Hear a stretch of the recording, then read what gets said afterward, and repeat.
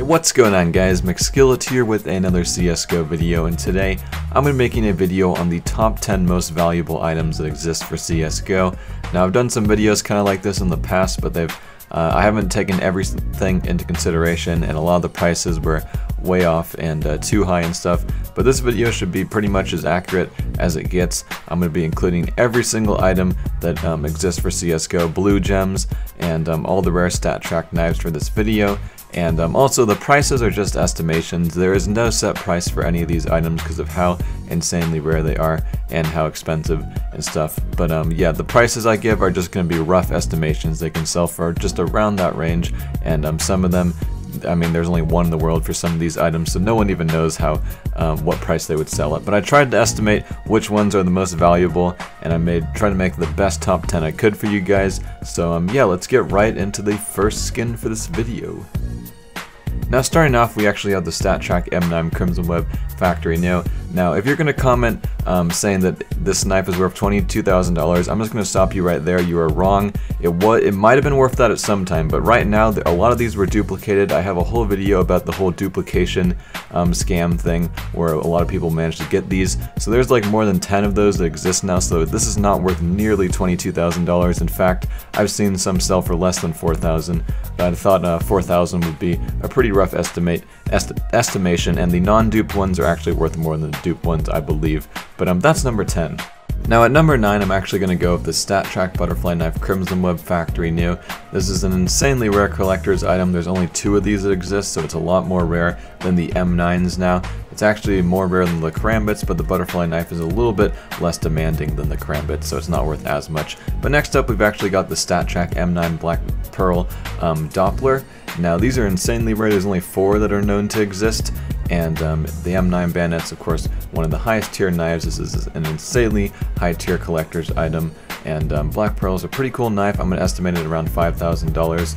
And the next knife is actually the Stat Track Shadow Daggers Crimson Web Factory New. I don't believe this is going to be worth $6,000 in a bit. Right now it's only worth this because the Shadow Daggers are really new, and you know, maybe after a year there will probably be a lot of these that are not a lot, but a lot more. But someone was actually offering to pay $6,000 for that, so that's where I got that price from. And next up, we've got the Stat Track Karambit Doppler Black Pearl. I actually valued this at the highest and most expensive item from my other top 10, but there's been 3 more that have dropped somehow. So I don't think it's worth as much. I think it's only worth $6,500, which is still an awful lot. But next up, we've actually got Hiko's Stat Track Minimal Wear Blue Gem. This is the only like high tier stat track blue gem really. None of the other stat track ones are anything as good as this one, because this one is actually dual-sided, so that's just absolutely insane, and it's minimal wear, so just an insane blue gem. But coming in at number 4, we've got the Souvenir Op Dragon Lore Factory New. This is the most expensive weapon skin if you don't include knives. And this one right here, the one owned by Care with the JW sticker, is probably worth the most, because I believe the ones with these new souvenirs, signature stickers, are probably worth more than the other ones, because a lot more people like these rather than the old basic stickers. But next up, we've got the Stat Track Karambit Crimson Web Factory New, and the estimated value for this is around $10,000. I don't know if any are for sale at the moment though, so it could be worth even more. And this is just one of the most high tier knives, an insanely rare and desired knife. And at number 2, there's only 1 of these that actually exists, so that's why the price for this is so high. And the Bayonet's a pretty high tier knife that a lot of people like to collect. But there's only 1 of these that's ever dropped, and it's the Stat Track Bayonet Crimson Web Factory New. So I thought I'd estimate it around the same price as the Karambit. I don't really know how you would value that completely accurately, because there's only 1 that exists, of course, but that is definitely one of the most valuable items for CSGO. Now before we get into the number 1 slot, here's some honorable mentions. First off, the Karambit Ultraviolet Stat Track Factory New. I think it's just worth a little bit less than the other things in the video.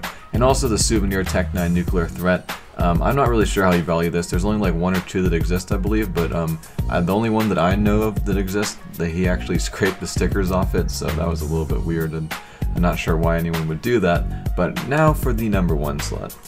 Coming in at number 1, we have the Karambit K-Started Factory New with the number 1 pattern on it that's 100% blue. And this is actually owned by Skyliner. Of course, I did an inventory showcase on him. He pretty much has the most expensive inventory, or he did at a time. He's actually selling a lot of it now, so I don't know if he still does. But as you can see, this has the #1 playside pattern for it. It's 100% blue on the playside, and there's only one factory new version of this. There isn't any others that are factory new. I believe the other ones are field tested and worse quality, and there really isn't hardly any factory new blue gems that exist, and of course none at this high tier quality. So my friend Newbridge said, I believe he said it was around like 6,000 keys if you were to sell it. He could probably sell it for even more since it's the only one in the world. But that's pretty much it for the video, guys. Hope you guys like this video, and I'm Mcskillet, and I'm out.